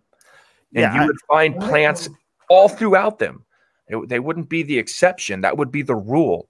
There's nowhere on this earth that you're going to go aside from a sand dune where you're not going to have growth in these roots that are going, 10, 20, 30 feet down in the ground, dying, getting filled in with the upper layer. I understand what you're saying, Sam. I feel as though we're starting to go in circles. I'd love to have this conversation with you later as well, right? I'm sure we'll be meeting again, right? But it really sounds like we're going in circles here because I'm just going to bring up a lake receding again as my argument. Right. So and the plants shall we shake hands and agree to disagree for now? Because I don't want to continue going in a circle. Sure. Give me like 1 more minute. Is that fair enough? And then I'm just saying, last night, I don't know how long Richard and whoever he was talking to went for, but I quit because I was going to the story, right? So I don't want to have that happen before again. it even started. So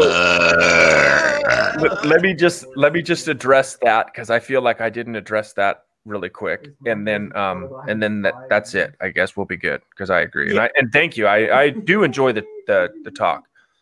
So okay. So as that lake recedes, immediately then you achieve that layer that you wanted, that boundary.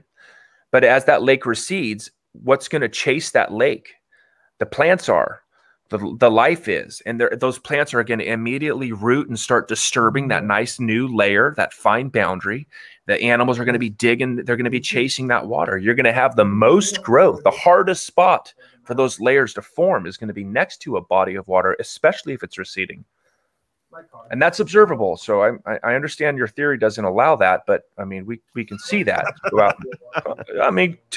Show me where on earth that's wrong. Show me where you're not going to have plants chasing the water.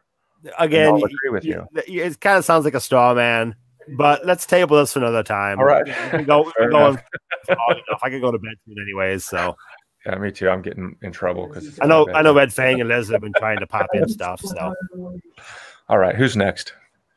I'm just kidding. I'm only 13 years behind you. Oh, nice stuff.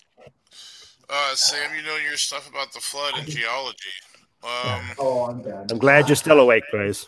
I am out this race. Yeah. And it's kind of boring. That was one long stream earlier.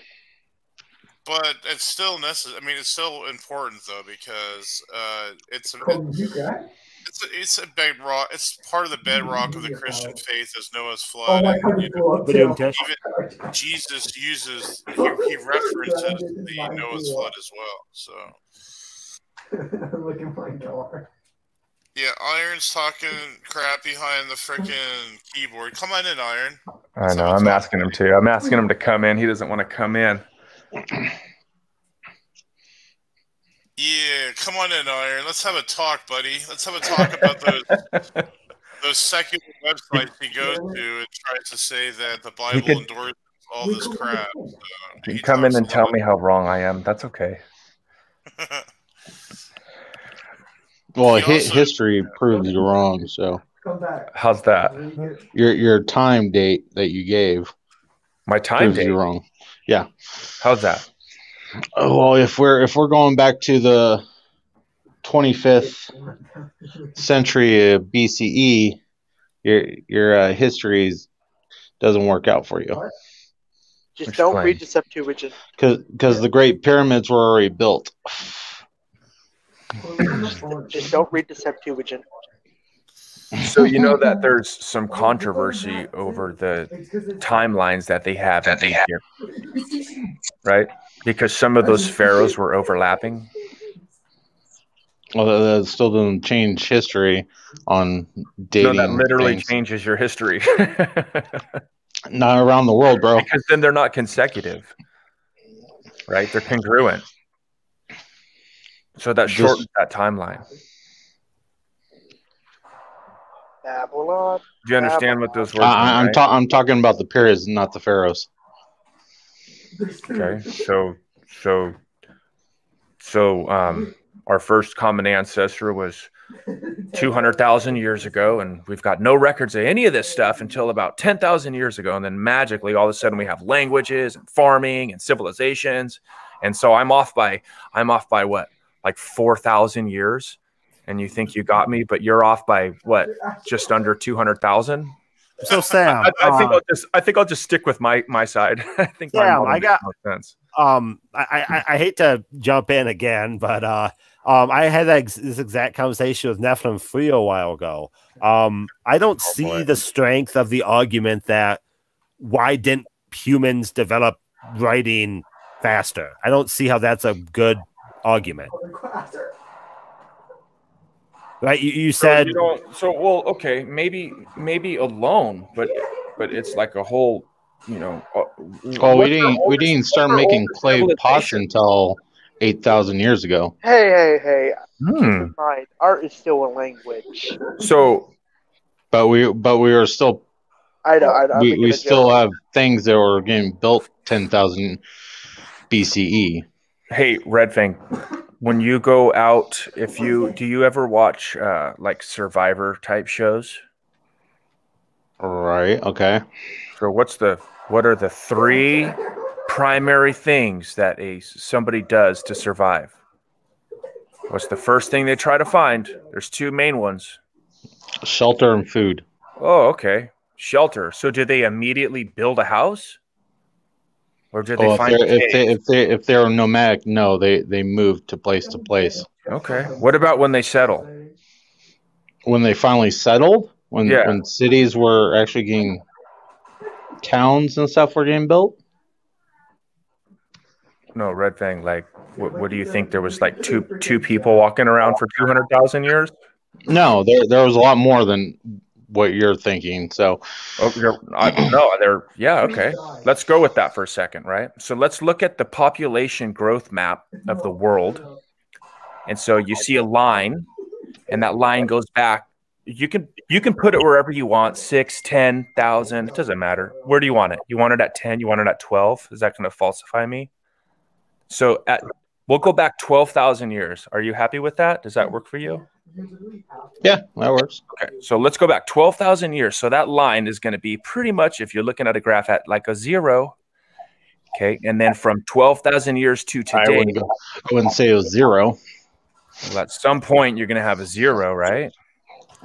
Yeah, but you're going to have to go a lot farther back to get to 0. Okay, let me just run with this line of logic, and then I'll give you all the time you need to refute it. So we'll give you that 12,000 years. So from 12,000 years ago, you're going to have X, whatever that number is, to today. Now, what's the population of the Earth today? We're heading to, what, 8 billion people? 8 billion. So how many years close to that number? So in 12,000 years, you can go from a small population to 8 billion. Now, you want me to believe that the first human was 200,000 years ago, and they never grew in population, and then just magically in the last 12,000 years, so you say, we go from a small population to 8 billion. And you think that's logical? It's actually 400,000. No, it's enough with the echo. It's actually based on the empirical data, right? It's actually about 6,000 years ago. No, I'm saying the model that evolutionists say for the humans now has been moved to 400,000. It's even worse. So Gavin, can you mute yourself? Because I don't want to give Red Fang an unfair argument. We'll give him the best scenarios. Okay. We'll give Red Fang 12,000 years to explain why in the last 12,000 years everything went from all of the languages and all of the civilizations and all of the cities and all of this migration around the world. You can, in 12,000 years we go from X all the way up to 8 billion. Now you have to explain to me, Red Fang, why this process took 200,000 years, between 200,000 and 400,000 years to happen. What were they doing in all of that 200,000 years? What were they doing? I don't know off the top of my head. They were probably nomads just moving. You don't know? Moving with the herds. So then you have a faith position. I don't know exactly what they're doing because I haven't looked it up. I just looked up what was going on during your supposed flood story happening. Okay. So do you know that there's a bottleneck in your theory too, right? Not really, dude. Because I haven't looked it up doesn't mean I don't know. So I could wait, easily go look it up. Are you telling me that you believe what you believe on faith? No, blind faith, because you don't even know your own model. Because I haven't even looked at what it is. So you don't know what you believe, but yet you believe it anyway. And so you're accusing me of taking something on faith when you have a blind faith because you don't even. I don't have any faith toward anything. I have to look. I have to do the research on it first. But you have faith there wasn't a flood, right? I have faith there was no global flood. Yes. Okay. Because there's no sign of a global flood all over the world, in spite of everything that. Except for Japan, that puts a giant dink into that. There was no. What is there?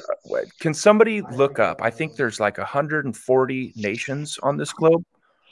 Is that about right? Something like that. But you got one. You didn't answer my question earlier. Did you believe that we were one continent at one point? I believe that So my immediate answer is I don't know, but I believe that in the creation model, there's some variation, but yes, everything was ultimately a type of Pangea type scenario. Yeah. And then over time that we slowly separated. No, not slowly. It happened fast. It happened fast? Yes. Yeah. I thought it was slow. Let me ask you something. Okay. Let's say you have a giant waterbed, Red Fang, and you and a bunch of your friends are on it. Okay. You can say they're all girls because I know that would bother you if they were guys. Doesn't matter. Not relevant. Since you're just making stuff up anyway. So if there are guys on the bed, girls on the bed, Actually, no, okay. I'm going to go somewhere totally different. Something that we can, again, observe. Okay, so let's say you've seen these videos where these guys have these giant pools, above ground pools in their backyard, and they'll pop it. And what happens to all of those things that are floating on top of the pool? Do they all end up in the same spot? Kind of, but they all kind of scatter around, right? So if you have this Pangea type continent and you have these a large body of water that they're sitting on, the fountains of the deep burst forth, right? If because we don't know, we weren't there, but if these large land masses were on these giant aquifers, and if those aquifers were slowly being depleted, then that would cause some sort of shifting, and these land masses could separate very fast. Is that unreasonable to believe? Yes. Okay. So then I'll have a question. To end up where they're at now, yes. I have a question for you. That's a lot of power. Maybe Gord would like to chime in on this one also. So I have a link to a article from Nature. Let me try to find this. I'm pretty sure Ogre would know a lot better how much force that would cause for. You have to explain these things to me, or else you are the one with a blind faith position. Not really, bro. Just because I haven't done the research behind it, it doesn't mean I have a blind faith behind it. So then you're just. I'm willing to actually do the research to look up. You haven't done any research. I'm like you. You haven't done any into research. the Bible. Hey, Red Fang, one of us has done research. Okay. So let me ask you. Okay, so here I have this link. So Red Fang, let me ask you, if there are these giant rocks in soil, right? Let's say I go into my backyard again and I stack up a bunch of rocks in soil. I mix it all together, rocks and dirt, all this crap. And then I turn my sprinklers on it for like 10 years. And I don't even look back there. When I come out of my house and I go in my backyard 10 years later, what am I going to find in my backyard? You tell me. A giant mud pit? No, probably not. Well, maybe. I guess it depends. I would say that most of that dirt would wash away, and I would be left with a lot of rocks in my backyard. So it would depend on the angle of your yard and the flow of the water. So let me ask you this: how come every mountain on this globe is not just all rocks? Why is there still dirt? Why are they still falling? Why are they still mudsliding? How come I can go up to the Sierras and I can sit in these big dirt camping grounds? How come it's just not all washed out? Now I want you to answer that. The Sierra Desert? Because it's a desert, there's no water. No, the Sierras, dude. They're like the beautiful mountains, like the Yosemite. The Rocky Mountains, you mean? The High Sierras. Yeah. Yeah. What about them?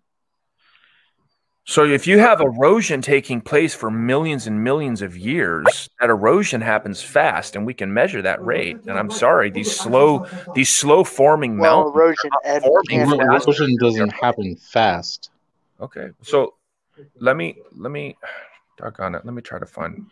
Okay, so I'm going to post this link in the chat, and you can look at that. And then you can explain, then you can answer my question again. So there's an article from Nature. And what this suggests is that there was a little bit of a rainstorm in your model. It was about 1 to 200 million years of rain. Straight. What would that do?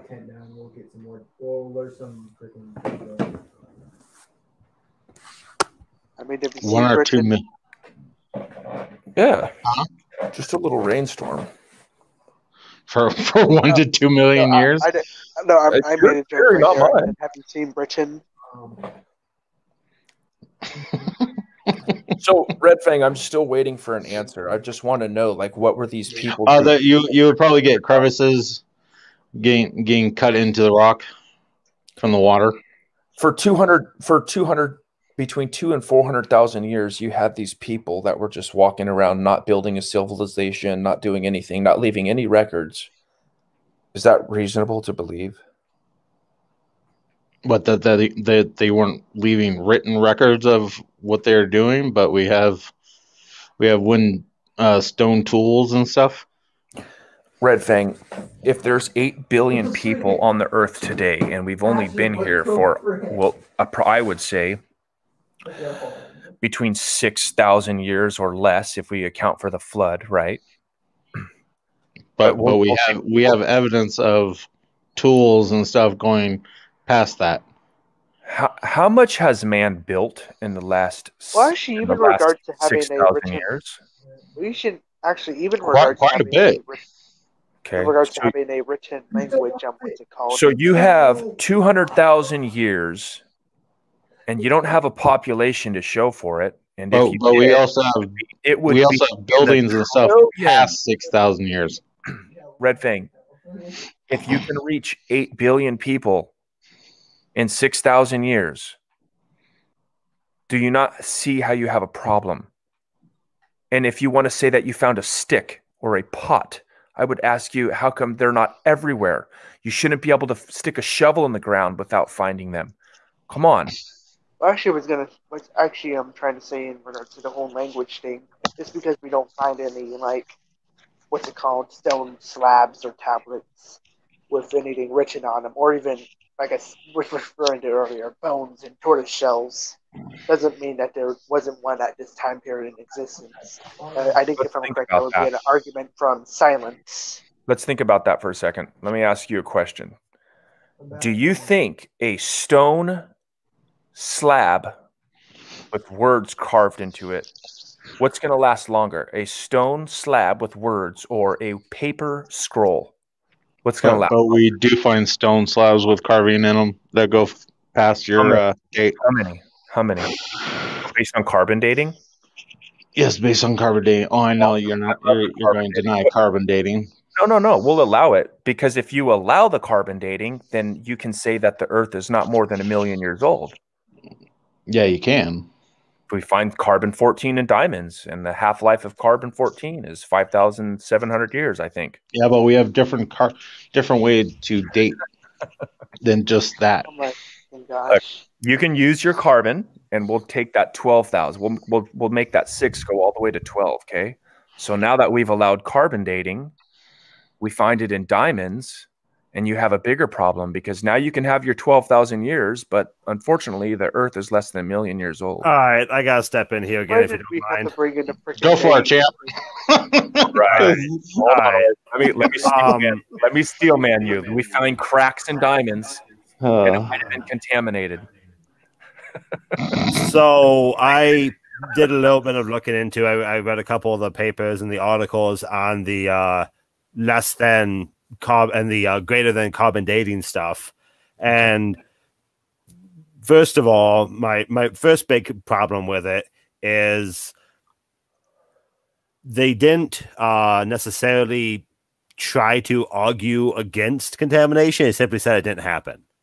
So why didn't they do that? Probably because why did they not argue against contamination? Well, because there's a couple different reasons why you would find carbon-14 in the diamonds. The first one could possibly be contamination. And they didn't say, they didn't address the possibility of contamination. Why? And I think that's funny because some of the papers they cite were explicitly about finding contamination in weird items and something to look out for. So they know contamination can be involved in some of these things, yet they didn't use that as a synopsis. The amount of carbon. Hold on, let me address that, please. Sure. Okay, one at a time. Okay, so by your own admission, they did not address contamination. So I will ask you why. So let me ask you this. If I have a piece of aluminum and a sponge, and I pour Coke on both of them, a soda on both of those, which one of those is going to get contaminated and which one is not? What? Are you trying to say diamonds can't be contaminated? Yeah, that's what I'm That's why they didn't bring up contamination. Because Well, what's harder than a diamonds- diamond? He What's harder than a explicitly said diamond? that they knew it can be contaminated, but they didn't address it at all because they didn't really Yeah, care about it. diamonds can have radioactive contamination. Diamonds can be interjected with other various things all the time. Mohs hardness scale refers to cutting, does not refer to breaking. You can break a diamond. It's not difficult to do. How do you make something harder? You don't. It has nothing to do with hardness. Hardness is a physical trait, not Does a it have to trait do with of density? contamination through XYZ various mean. Does it not have to do with density? I mean, No, you do have the freaking dense granite things stuff. can have contamination from various means, all the same. One of the big arguments Cratius Makela is about ringwoodite, which is contamination that they found in a diamond, and that's a creationist argument. So here's something, and here's something that I have looked into a little bit. Okay. They have said that in order for anything to be contaminated, like leaching through the environment, they would had to have measured the environment of which it was leaking from, right? And the amount of contamination would had to have been exceedingly high in order for it to contaminate the diamond. And that's why they probably didn't address it. So the part two of the thing is the amount of carbon-14 they actually found by percentage is equivalent to known examples of contamination via other sources. So that's why that entire argument is questionable to me, because they use as evidence what everyone else uses as contamination. But for some reason, theirs isn't contamination. By the way, Org, could I get some links to those sources I can look into later? Yeah, I'll link you to their paper cites secular papers that talk about this stuff as a contamination issue. They get the same numbers, but don't. So I'll find your paper real quick. Yeah. Okay. So that to me that to me rings as as problematic, right? And so that was my. So are the people that I'm getting these arguments from, right? Have they not thought of this, and have they not addressed it? Well, so first of all, to have they not addressed it, I haven't found any evidence of them addressing it, because newer articles I've seen link back to this as evidence. So, and then have they not thought of it?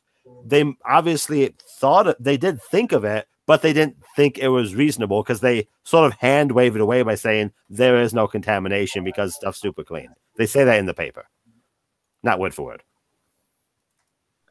Basically, viewing it as not relevant. I would push back on that, but I don't know enough to give you an adequate response. Although I would suggest that somebody has brought this up, and 100%. Yeah, I don't believe that this hasn't been addressed. I don't believe that it's a big problem like you're suggesting that it is. I don't believe that for a second.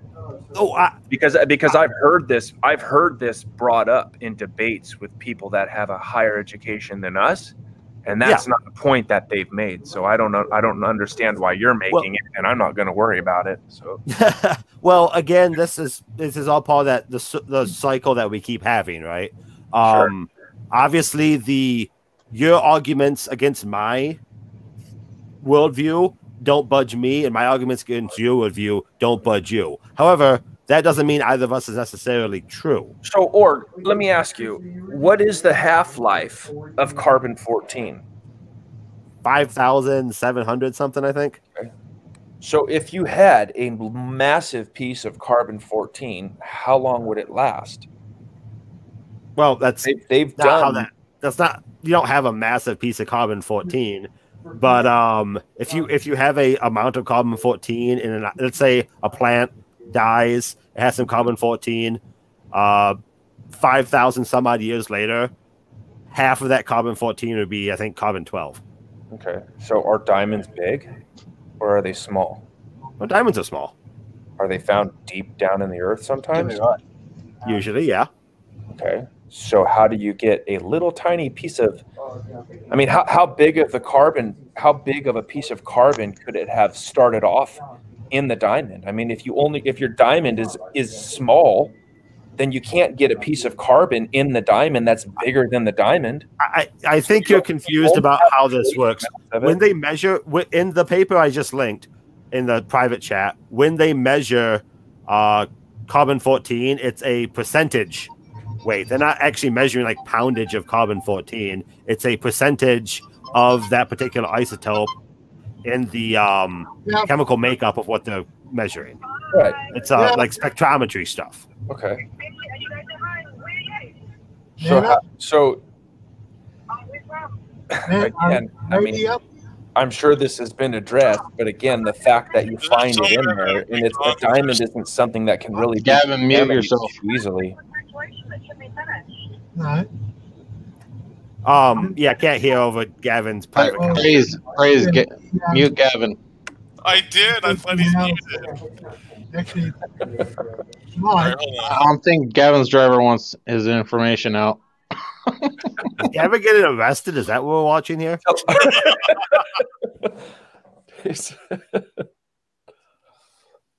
Okay. So, but anyway, Red Fang. Yeah, repeat that last one, please. I did bring up a good point, Red Fang, that I'd like for you to address. The world population in 10,000 BCE was 10 million. Okay. So you're saying 10 million BCE. So you want to do the math really quick? No, 10,000 BCE. Okay. So how do you have... the world population was 10 million. What? According to who? I posted a video for you to watch later. That's wonderful. So how do you have 200,000 years of people?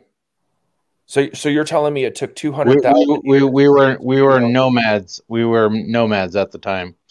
So it took 200,000 years to get to that first 10 million. Yeah.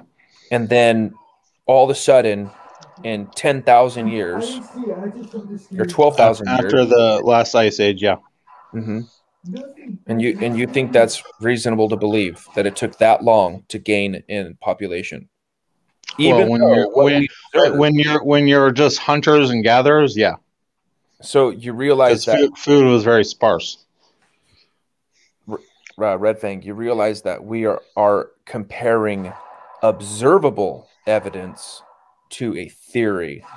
No, it's not a theory. It's observable evidence. We have evidence of people being nomads, people living in caves, and we have the cave paintings. And who observed these people back then? We find their tools and stuff. But who observed? Who finds their tools? We do? Archaeologists. Who did they ask how old they are? We did studies on them. Okay, so no one observed it, though. Well, no one has a time machine that I know of. So it wasn't observed then? We have their tools. We have their cave paintings. We have... Well, I'm asking you just a pointed question. Did we observe them? Or not? No, we don't have a time machine, so we can't observe them. So it's not observed. Okay. So what about... Go ahead. Just like your global flood, you don't have evidence of a global flood because nobody was there to witness the global flood. So but there are written accounts of a global flood, are they not? Yeah, that's what I was going to say. Yeah, written accounts of a flood, not a global flood. Hey, Red Fang. Yeah, what we do, Galaxy Brain. The word global is purely subjective. The word global is purely subjective. We're talking about ancient stories that have been passed down. Galaxy Brain, you have to lift your IQ off the floor. Yeah, the word global is purely subjective. Driver and listen to what he's talking about. Red Fang. Okay, so was it observable or not? We don't have anybody that has a time machine to see exactly what happened. So we have the study, we have the test that we ran to see how old the tools and everything was. That are disputed, right? Only by you Christians, yes. So they are disputed, right? Not by many people.